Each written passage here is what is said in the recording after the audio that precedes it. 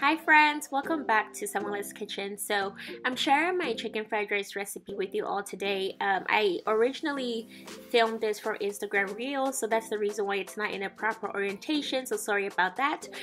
So really quick recipe, let's get right into it. So I seasoned my chicken overnight with pork spices, extra spicy seasoning, and then I added just a bit of soy sauce to the chicken in order for it to cook. Now I added way too much soy sauce, so when you're making it, make sure you don't add a lot of soy sauce, and you can definitely omit it as well when you are cooking the soy sauce. I just added it for extra, just because I can be extra sometimes, but it's not really necessary, so feel free to completely omit and just season your chicken per usual.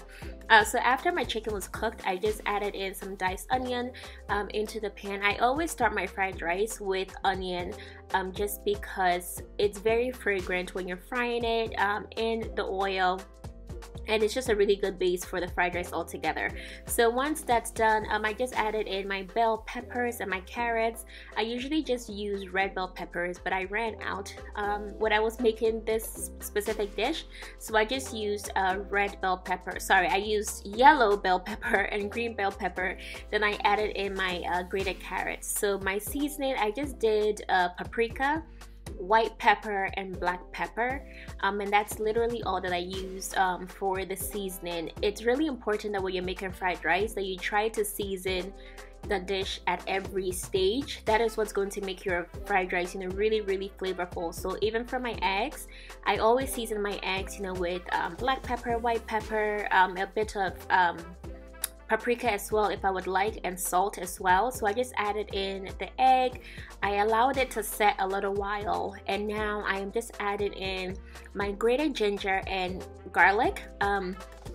Feel free to omit the garlic or the ginger if you don't really like it, but I have found that when I add in the fresh ginger and the fresh garlic, it really gives my fried rice like a really unique taste, and I really love it in my fried rice. So definitely try that and let me know if you like it for your fried rice as well. So I'm just adding in a bit more oil here, that way the the veggies and the eggs, it's not too dry.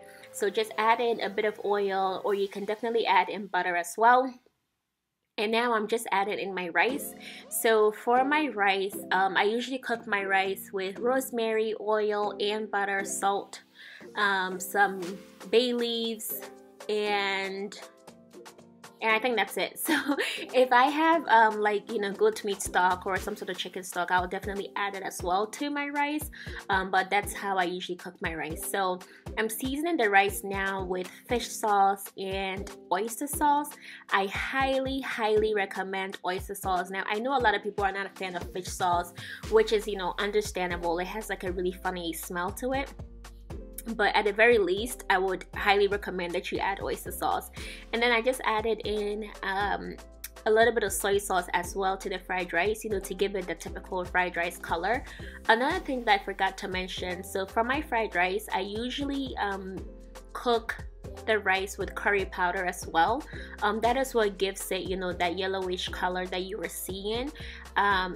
For me, that's just how I've always made my fried rice, and I really like curry powder in my fried rice. So if you don't want that yellowish color, you can certainly omit the curry powder if you would like, but again, this is just a personal preference. I've always just made my fried rice with curry powder. So like I said, this recipe is really easy. I wanted to just put it together quickly for Instagram Reels, but I know some people prefer just like a longer version, so that's the reason why I'm uploading it on YouTube, even though it's the wrong orientation. So after I mixed everything together, I added my cooked chicken, and that's literally it, guys. The recipe, this chicken fried rice is so delicious, and it pairs really well obviously with shito and some Ghana salad as well, or you can eat it on its own.